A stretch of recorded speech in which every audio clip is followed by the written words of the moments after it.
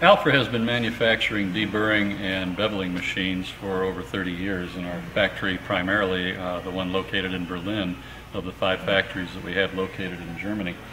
This unit is our roll-along, what we call 6315 unit.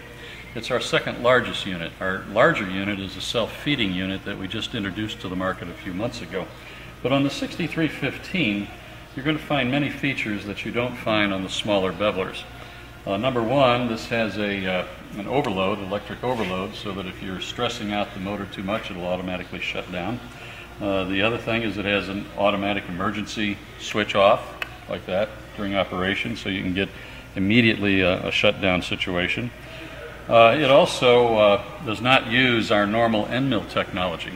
This particular unit has 2 wheels on it with 6 each carbide inserts, and in this case we use a titanium coated carbide insert, the standard 1/2 by 1/2 square insert. The unit will bevel from 0 or very minor deburring all the way up to and almost approaching 3/4 of an inch on your bevel. It's our best selling unit in our heavy fabrication shops. It's very easy to dial in your depth by just loosening the tension on these 2 set screws and then turning this clockwise or counterclockwise to go up and down and to get a deeper bevel or a lighter deburring. It also has a directional arrow that shows you to go in this direction. If you do go in that direction and you have any kind of a miss or an unsteady hand and you find that you don't have a very smooth surface, you just shut the machine down, come back, and go over that surface again to get a very smooth finish. We also have multi-angles, infinitely multi-angled on this, from 20 degrees up to, as you can see on the other side, 60 degrees. And very easily done by loosening those 2 socket screws and then tighten them again. This also has the built-in roller technology that smoothly allows you to roll the unit across the material that you're beveling. What we're going to do is a small bevel here, and we're going to show you the performance of it.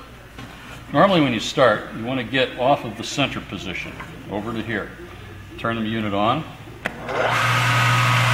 You have a green indicator that the unit is on. We're going to push it with our left hand into the material, and we're going to maintain the levelness of it with our right hand. And we're going to move into the material. I've already done some